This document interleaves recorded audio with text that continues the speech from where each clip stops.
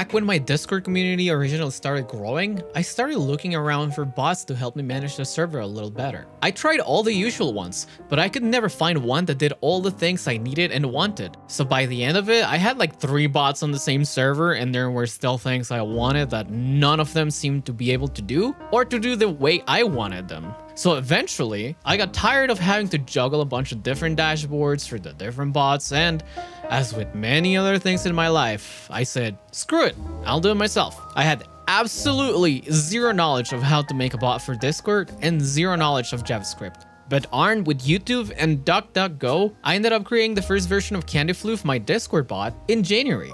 It wasn't a lot, but it was working, and after months of revisions and upgrades, I am now at version 6.5.5. So I decided maybe it was a good time to make a video to show it off, since I keep talking about it, but I think a lot of people wonder what the heck this bot even does. Where do I even begin? Obviously, this bot does a lot of the basic stuff you would expect. It has a handful of commands to get information about myself or the bot, or just do funny stuff. It also manages people's roles through reactions to specific messages. These embeds and reactions are editable, so I can always add or remove more options for any of them without breaking anything. It also keeps track of users who join and leave the server, and it randomizes its current status every now and then from a list of predetermined statuses. I can also use commands to set the status to whatever I want, randomize it at any point, or add new statuses to the list on the fly. It also has some Easter eggs, which are most of the reactions to certain phrases, and I won't really go into them in this video.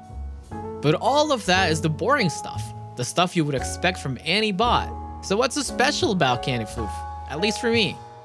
First of all, CandyFloof is hosted locally on this Libre computer board. The board is running Debian and is set to start up CandyFloof automatically whenever it powers on, which means I don't have to rely on third-party providers to keep it running, and there is zero delay whenever I need to do anything. And the bot's console outputs to this old tablet here, which means I can always check what's going on by looking up while I'm on my desk. It also looks cool as heck. It also means it's always running without my main computer needing to be on. This alone is a pretty big plus for me. But I guess you want to hear about the actual things the bot can do, so let's get into it. One thing that enables most of CandyFloof's cool features is that she has an HTTP server and a UDP listener, which means she can host websites and receive send requests and responses and listen for UDP messages, which gives her tons of connectivity with pretty much anything I want. At the moment, I use this connectivity to link CandyFloof to my stream bot for both Twitch and YouTube through StreamerBot, and also to link it to TouchPortal. CandyFloof will display the URL and ports for these servers on both the terminal and a Discord embed when it starts up. Now, the first thing I used that HTTP server for was one of the things I really wanted from other bots: the ability to send notifications whenever my stream goes live. And you might say, but Emma, other bots can also send stream notifications. And you know what? You would be 100% correct. However, there's always an annoying delay in those because they're checking the streaming platform's API and the notifications themselves are not very customizable. And I don't really like the way any of them look. With CandyFloof, I made it so I can customize notifications to make them look and say whatever I want, and also have some preset ones for the games I play the most. And since it has an HTTP server, I can just send a request from either TouchPortal, StreamerBot, Stream Deck, or OBS's Advanced Scene Switcher, or anything else capable of sending HTTP requests to make the bot post a notification, which means I can make it happen at the exact time I go live with zero delays. It also means I can send notification regardless of what platform I'm streaming on, and the links and buttons will direct you to the appropriate website. All of the needed information for the embeds is stored in a handy JSON file that I can edit on the fly at any time to make the notifications say and look any way I want. This same JSON file also contains other information about whatever game I am streaming and whatever the Twitter notification should say whenever I go live for any given game. I can retrieve all of this information through specific endpoints on the HTTP server, and I can use that to power custom commands for my stream,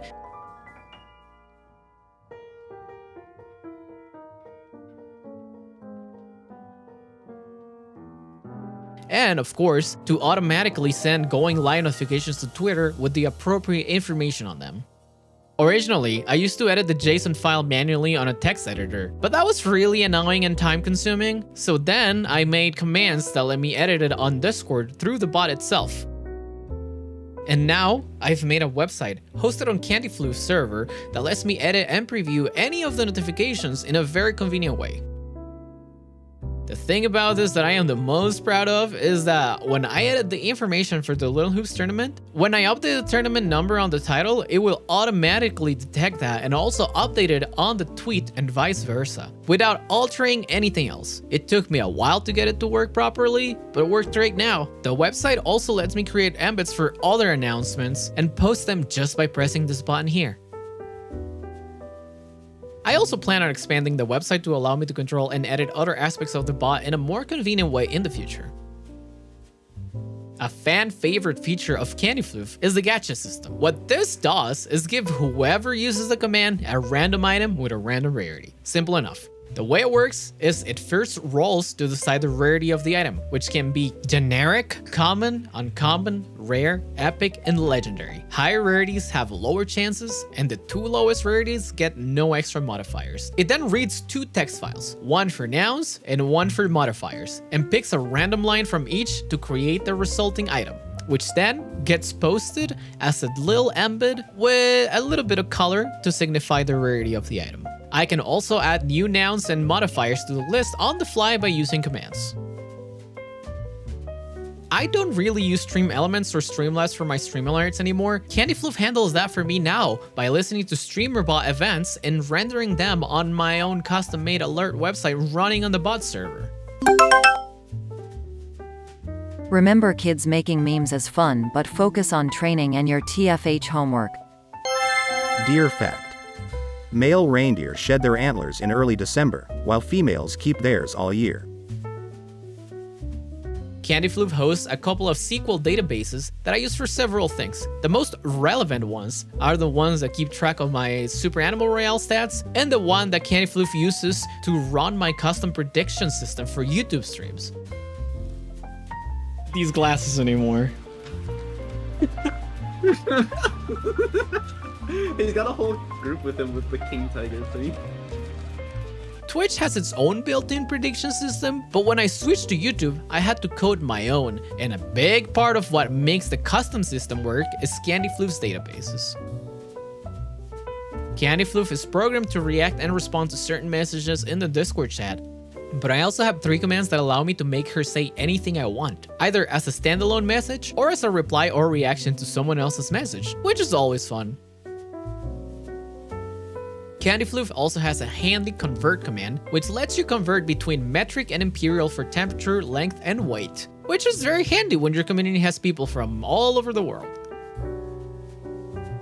Someone suggested that we should have a channel where people are only allowed to post once per day. And the best way I could think of accomplishing that was making a channel where people with a specific role are not allowed to post. Then have CandyFluff give the role to anyone who sends a message there. And then at midnight, copy the permissions of that role into a new one and delete the old one. In the server, we have a counting channel, and CandyFluff will keep track of the count and participate every now and then with the appropriate number. CandyFluff can access StreamerBot's quote database and post quotes from it from my Discord as well, which is not a groundbreaking feature, but it does help make my different platforms feel more unified. It also detects when people end up in the AFK voice channel, which in my server is called the Sleepy Time Junction, and gives them the Sleepy Boy role.